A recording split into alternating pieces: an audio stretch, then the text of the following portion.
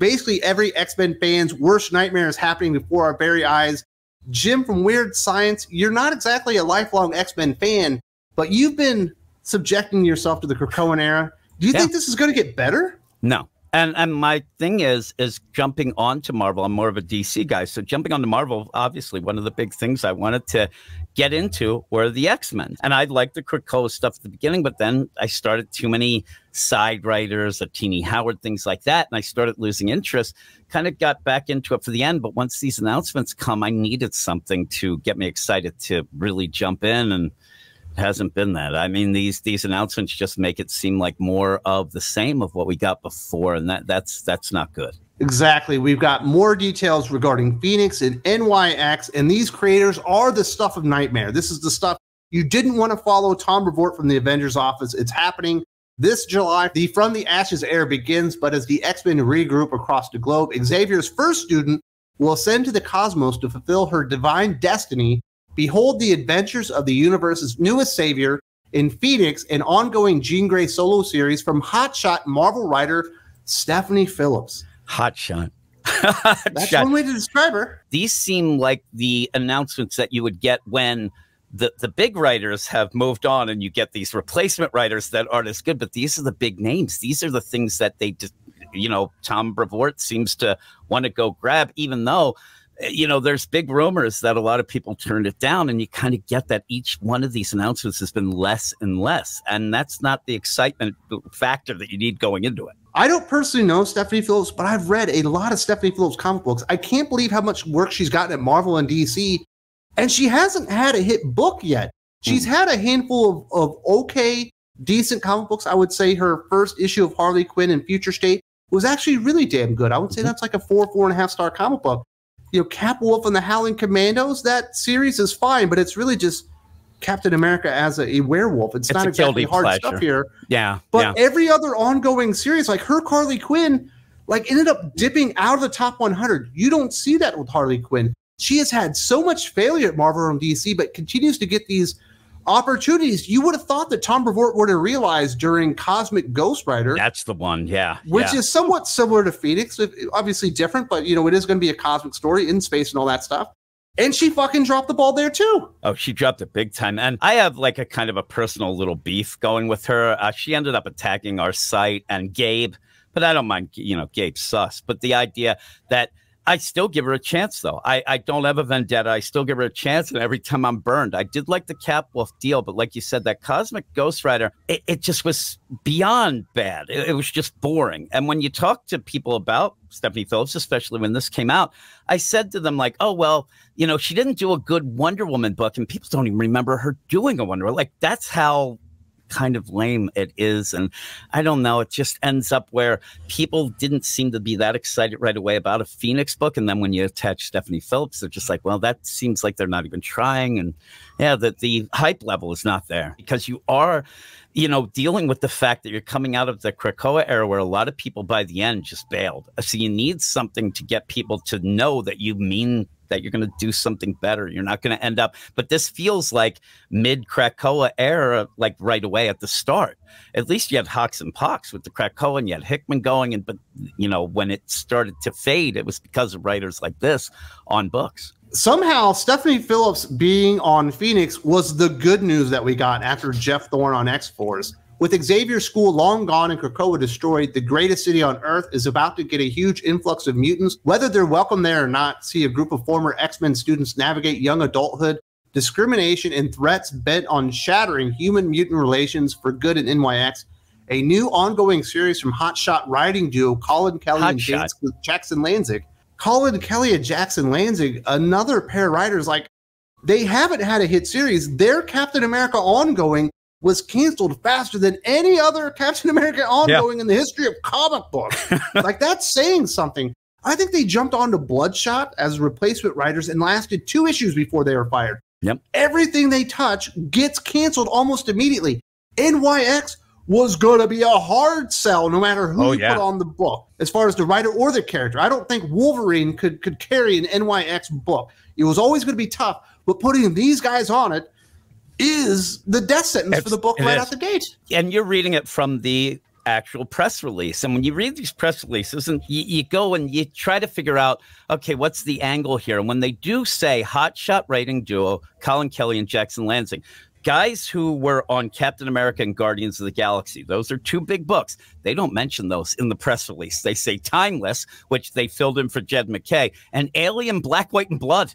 Those are the things they're trying to short anthology story. Yeah, it shows you that, you know, Marvel realizes that they aren't that good. I mean, if you're doing a Cap book or you're doing a Guardians of the Galaxy book, these should be marquee titles that you brag to people about them being on. They're not good. And if people end up thinking, oh my God, you know, Jim and Wes, you're full of it. They're great.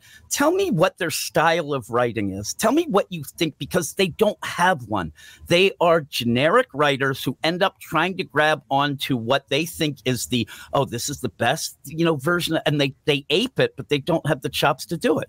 They try to be other people on every book that they do, and it always fails. And then you have a book that most people are just going to kind of, you know, shrug their shoulders. Well, that's an odd choice for the beginning of this, but what are they going to do with it? They are boring writers doing a book that's like really dark and things. It's like you said, hard sell immediately. This needs to be a writer who has their own fan base that will, you know, keep the book going while, you know, other people may get word of mouth, and there's not going to be any word of mouth. This is going to end quicker than the Stephanie Phillips Phoenix book. I don't see it lasting at all. I mean, there's no way. I mean, currently they're trying to be Warren Ellis over at DC Comics with their Outsiders series, trying to recreate Planetary with like fucking Batwoman and Jace Fox or whatever. Yeah. And guess what? Or I think it's Luke Fox actually, but guess what? That one's floundering and was outside, I think, the top 200 on the third issue. Yeah. That's going to be announced pretty soon. We'll find out that is canceled, because that, again, there's where you go. You have them doing an Outsiders book that is a kind of a planetary. That's a hard sell, you know. That's especially without, say, Warren Ellis writing it. So they go in and they're doing nothing. Everybody's just like, well, this is nothing, and they forget about it. That's what they do. They end up on a book, and people just forget about it. I don't get why you have to have two people to be this awful. Like, you could just have one guy. And the idea where they talk about, oh, they're probably hired because they're cheap. I mean, there's two guys, like, they're really, I don't get them. I don't get it. They've been around for a while, never really did anything, and then suddenly got elevated to the point where they're on so many books, and it'll fade. I mean, again, it all goes with sales, and almost everything that they do, including huge characters, fall out of the top 200. The big problem with this entire relaunch is Tom Brevoort, I guess his Rolodex just shrunk. Yeah. We're just getting all the writers that were failing on Avengers, and he's moving them over to X-Men plus Gail Simone. Yeah. Like, Gail Simone hasn't been a big-time successful writer in over a decade at this point. Jed McKay, he might be the best of what they have left, but he's just an average writer, and now we're getting into you're far less than average writers. You're just downright bad writers. And he brought over all the stuff that was failing on Avengers and brought it into X-Men. This was never going to be the recipe for success. But maybe Tom Brevoort on X-Men was never going to be a recipe for success. It's true. And I think you're right with the Rolodex deal. I think that what he has is a very limited Rolodex of just those people that he worked with. And, you know, you're not going to grab Jason Aaron to come here, do that. But maybe that'll eventually happen. But the thing that gets me is where it's almost like the Phoenix book. We would have had Teenie Howard do it 7 months ago, but she's doing other things. So who's Stephanie Phillips? That's their Teenie Howard replacement. You end up like, well, and Celeste Bronfman. Like. I'm assuming she's going to be on another book as well. Yeah. So you end up where I'm just saying in general, the idea of it doesn't feel like this is anything of an upgrade from anything that we got from before. It really doesn't. And I think that Tom Brevoort needs to maybe get some other things, do some recruiting, maybe look elsewhere, because if you're looking just in-house for your hot shots, you don't have any right now. No, it's just an insane shell game that Tom Brevoort and Dan Buckley and all these people are playing. But once you actually discover what's underneath, it's just, you know, an FU. It's a middle finger. We do have some details for Phoenix and NYX. For Phoenix, she is Jean Grey. She is Phoenix. She saves the world. She brings death.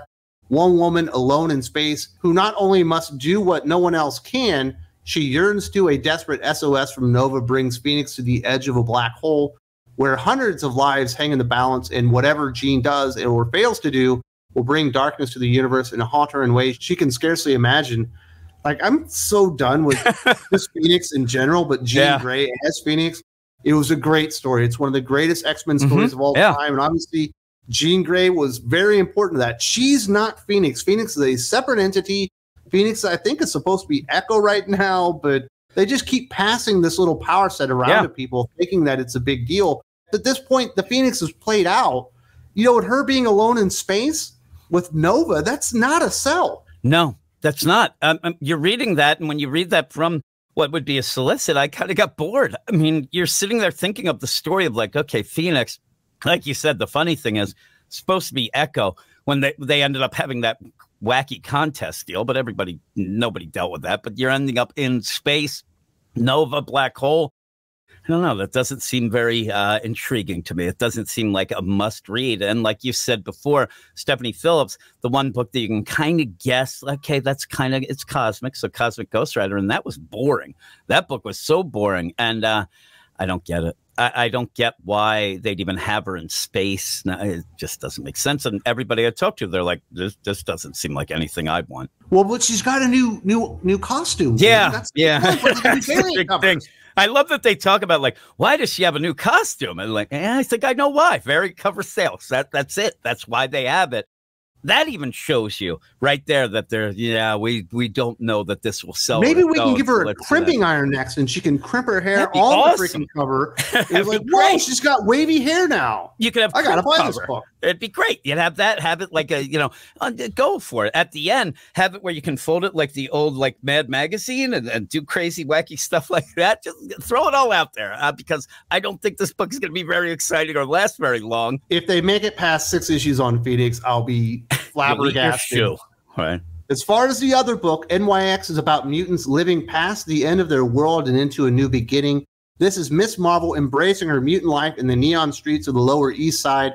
This is Enola trying to keep his head above water. This is Wolverine in the shadows of Bushwick protecting her own. This is Prodigy writing history as it happens, and Sophie Cuckoo fighting her own way. The news reports are bleak. The streets feel dangerous. There's something lurking underground, evil coming from every direction, but they're determined to make it. This is Mutant Community. This is Mutant Pride. This is NYX. This is garbage. Oh, God, it's so bad. I give Lansing and Kelly, they're doing the quotes in this press release, trying to get people like excited. But even the idea where this is the book that we wanted to come to Marvel to create, really, like, stop it. Nobody came to anywhere to create this book with this team. And every step in those Miss Marvel, people, you have Laura, all that stuff going on. People just are rolling their eyes at this. You have Lansing and Kelly. We talked about it. They're not that exciting. I don't think they have a fan base.